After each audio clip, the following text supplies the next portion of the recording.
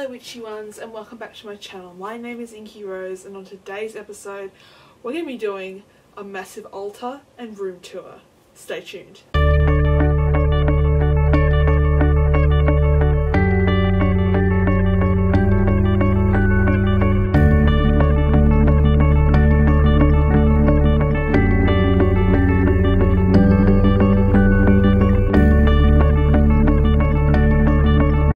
So this is where it all starts. I'm going to be showing you my room first before showing you my altar, but we'll just get started. Okay, so this bag here I got, it's from the band called Imminence. They're a Swedish metalcore band that I really like, and I bought a t-shirt as well along with that. So I'm thinking about putting like all my tarot stuff in there. If I'm going to someone's house and they want me to give them a tarot reading, I can do that and put it in that bag right there. Okay, so here we are. The moon phase thing I got was actually from an online shop called Wish, and they have a lot of cheap stuff, and it's just, oh, I just love this thing so much. It also apparently came in black as well. So, but I think the white looks a lot better myself. And this thing over here, this dream catcher, I got a few years ago when I was living in the Blue Mountains. So it's always a nice reminder of how lovely things are there and nature-wise, and my coven back there. So yeah, that's that part, and we'll walk along. It's a bit messy there, excuse the mess. This is the start of my big bookshelf, as you can see. So the first two, this is my witchy library, but these two books here are to do with writing. I'm a poet and a writer, so I love to learn more about creative writing and get lots of exercises for inspiration. Just move that away. So yeah, the Shadowscapes Tarot I bought when I was in the Blue Mountains, and I thought it would be a really good deck, but for some reason I just didn't really click with it. So I'm probably going to put it up for sale or give it away to someone who'd probably like it more than I do. But yeah, I've given it a go. I don't really connect with the imagery that much, so yeah. Just more witchy books, which this one's actually really interesting, the Real Witches Coven. I'm actually writing, for a while I was writing a fantasy novel about a coven of witches, and I wanted to make sure I was getting all the information right. So I got that book and read it and highlighted things and stuff like that, and I thought, yeah, this is going to be really helpful for my creative writing if I need to go back and find out more about a coven. You've seen some of these books before in my previous videos. Living Wicca and Wicca Right There by Scott Cunningham, great books. How to Become a Witch, this is the first book I ever bought when I was starting my practice. Highly recommend that. I've told you about that one. Magic of the Iron Pentacle, I actually did the course for that with the writers there. It was an absolutely fantastic course, highly recommend it. So Magic of the Iron Pentacle, yeah. And then I have Anne Frank. I know that's not really witchy, but I actually started journaling because of her. I started reading her diary about halfway through. I've still got to get back to it. I'm not a big reader, to be honest. I find it a bit hard to concentrate sometimes, so I'm usually trying to go over to audio books instead. So that'll help me listen more and, you know, take it all in. To Light a Sacred Flame, I bought this off the cuff. I thought it would be a really good book. I don't connect with it that well, to be honest. Yeah. It's alright, but it's not my kind of thing. This I actually found, and I found the newer version in the library at the Blue Mountains where I used to go, and I tried to find it online, and it was like $50 for the whole book. But then I went into an op shop and I found the exact same thing, just an older version of it, and it's just fantastic. Anything you want to know about witchcraft, it's right there. The Witch's Book of Self-Care, I've still got to look into that. I bought that at the Mind Body Spirit Festival a few months ago actually. I've still got to look into that, and I'm really looking forward to diving into that. The Real Witch's Book of Spells and Rituals, that's a great book too for beginners. I haven't read it in ages, I want to get back to it. The Daily Guidance for your Angels, I had mentioned that before in a previous video. Yeah, so that was that. And then rituals, this is for beginners, this is good. So it just gives you little ideas here and there about how you can add rituals to your practice. And now we come to the decks. Yeah, a lot of these decks I rarely use now, so I'm thinking about selling them, some of them, and yeah. But the first one I'll show you, this is the first ever deck I ever bought. This is before I got into tarot. It's Doreen Virtue's Messengers from Your Angels. Absolutely beautiful deck. I love looking at it. I love working with angel energies. Yeah, so there's that, and there's more angels, Doreen Virtue, angel book, angel oracle cards. Earth Magic oracle cards are absolutely beautiful. I love them. They're just so beautiful. Ask an Angel. As you know before, I work a lot with angel energies, so I've used this deck quite a bit. It's very beautiful. The artwork's amazing. Then we come to the Angel Doreen Virtue tarot deck. That was the first tarot deck I ever bought, so I was very curious about it, and yeah, I just went with it. And then we've got magical spell cards. I really want to start working with these because give me hints on how I can work with my spellcraft and stuff like that.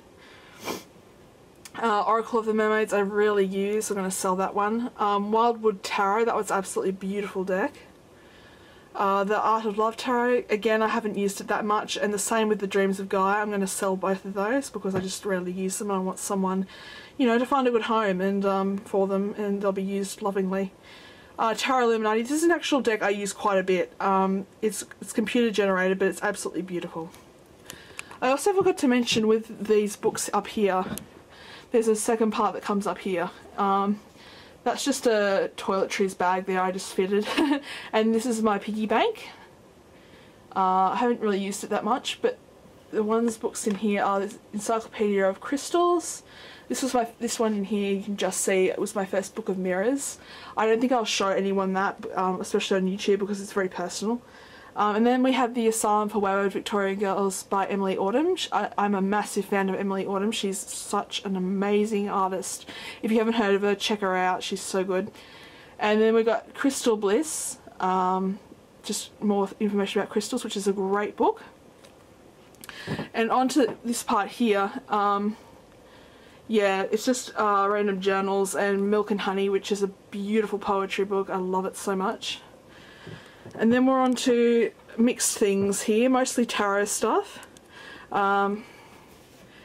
This book here goes along with this deck here, so it's good to have both of them to rely on both. So yeah, as you can see, tarot writing, more tarot stuff. And these are melts I bought from Dusk. I haven't burnt them yet because they're so strong, and because I'm in a small area at the moment, I can't really use them at the moment. So I might give them away to someone who might use them a lot better than what I can. This is more journal space, but there's a Bible there. This is more CDs. I'll just zoom in a bit more so you can see. A lot of metal stuff going on. And then we have more journals up here. So yeah, that's the room, that's the basic room tour. Oh, and there's more stuff here as well. My sister actually got this for me for Christmas, and you just put little tea lights in it. It's really pretty. I'm burning a candle at the moment called Tangler from the shop Dusk, which I've talked about in previous videos as well. And yeah, so on to the altar. Okay guys, so here is my altar. As you can see, it's very pretty. I'll start with the things on the side first. So in this box is my tarot cards, which are very dear to me. I use them a lot. I use them in my craft. I use them for spellcraft. Yeah, they mean a lot. As I said before in previous videos, I am a divination witch. This is the main thing I focus on. Okay, so we've got some more crystals here. So this is rose quartz. I got this ages ago, but it's really beautiful. This one, and then we've got clear quartz. This is pretty too. I love clear quartz. Opalite. Let's show you all these crystals.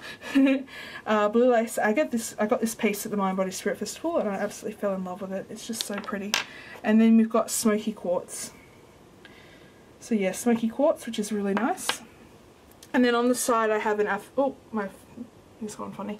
I have an affirmation saying I'm a loving, joyful person, which is I try to be. And then on the side here we have a huge collection of images related to the deities I follow, stuff like that. I think this is really important, this one. You must tell yourself, no matter how hard it is or how hard it gets, I'm going to make it. I think that's really important for me, especially because I deal with anxiety. That's something I have to try and remember, that I can be in control of my anxiety. And then we've got Hecate. That's Hecate right there. She's so beautiful. So this is the 13 goals of a Wicca. You can look that up. It's a bit small, the type is a bit small, but you can look it up later. This is from the Dalai Lama. Happiness is not something ready-made, it's something that comes from your own actions, which is so true. And then I have here the Wheel of the Year. So currently the next Sabbath we're going to have is a Mulk. I hope I can pronounce that correctly. And there's Isis. I work with Isis quite a bit in my practice. I talk to her. I actually have an Isis oracle deck, which I should have shown you before. But yeah, yeah, I work with her quite a bit. I love her energy. She's such a powerful, powerful deity to work with. And then over here, this is my rosary. I'm not Catholic, but I do work with Mother Mary, and I pray to Mother Mary quite a bit. So I actually have my rosary here. I bought this when I was in the Blue Mountains for like $10, so I thought, yeah, why not? And it's so pretty. I just love the beads and everything. It just really, really works. And then we have over here, this is I got this in the Blue Mountains too, the fluorite skull there. I just thought that was pretty cool. And then we have this see no evil, hear no evil, speak no evil sort of thing. I got that near the Blue Mountains, and I thought, yes, that'd be perfect for my altar. There's an angel there reminding me of my angels, that my angels are constantly around me, that I can rely on them and they'll help me out when I feel anxious. This is actually supposed to be a statue of a goddess, but I thought it was going to be bigger, but it didn't really turn out that big, but I really like it. It's just really simple. I'll zoom in there for a moment. And then there's, I bought this Isis statue online on 13 moons. So yeah, that's really nice as well. And this is my daily affirmation, my daily affirmations calendar. So you rip it off a day, and it gives you an affirmation to work with, which I think is great.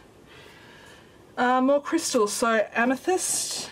I really love amethyst. I got that for about $10. That was awesome. I got a jade Buddha. My sister's fiance gave me that, and I still use that. My sister actually bought this for me for Christmas, I think it was. It's actually a fluorite sphere, and it holds in the person's hands. So yeah, and then I got this huge spreadsheet or rug or whatever you want to call it, from 13 Moons, and I absolutely love it. I'm sorry my camera's going out of focus, but you can see that there. And then there's my salt lamp. So yeah, that's that. I really like it. I recently put a new bulb in it because I use it so much. I just love the ambience it gives. And yeah, so that's that. So I'll see you guys later, and I hope you enjoyed the altar and room tour. So bye!